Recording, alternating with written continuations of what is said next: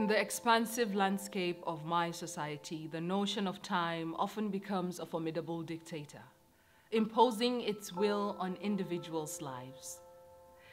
See, for the young man, his time can manifest as a relentless pressure to succeed, and it's a time marked by societal expectation where the clock's ticking becomes the drumbeat of ambition, and his journey is defined by the pursuit of academic excellence, the quest for a secure job, and the aspiration to provide for his family.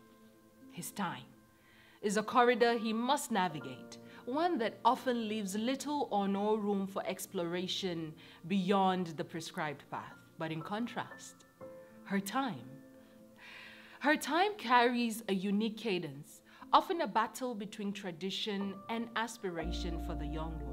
Tradition here may cast a gentle shadow, often not gentle, urging her to embrace marriage and motherhood at a tender age.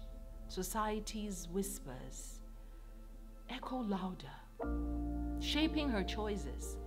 It's a time when she's expected to balance the richness of her cultural heritage with her dreams of personal growth, and the threads of tradition pull her towards expected roles and responsibilities, while her aspiration propel her towards uncharted territories.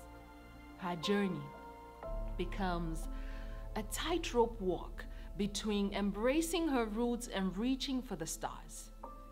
But here, for the child, his time and her time might overlap in stolen innocence, and their world is shaped by boundaries set by adults, and their time is often dictated by curfews, chores, and the weight of expectations to grow up quickly. The simplicity of childhood fades under the shadows of imposed schedules, and leaving them yearning for the freedom to explore their imaginations without constraint. The concept of time is a canvas awaiting their vibrant strokes of curiosity. But you see, as years pass by, his time and her time become echoes in the lives of the elderly, and each wrinkle etched with stories and experiences. It's a time when they reflect upon choices made and the paths not taken, regrets.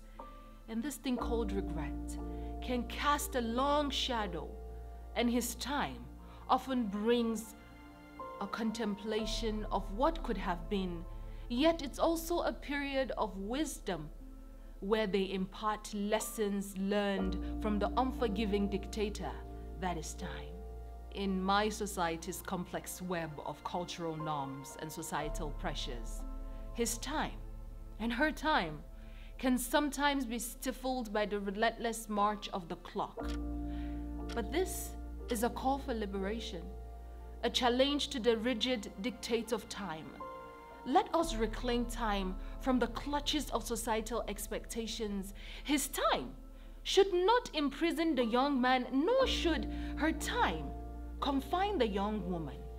The child deserves the freedom to cherish innocence, and the elderly should find solace rather than regret.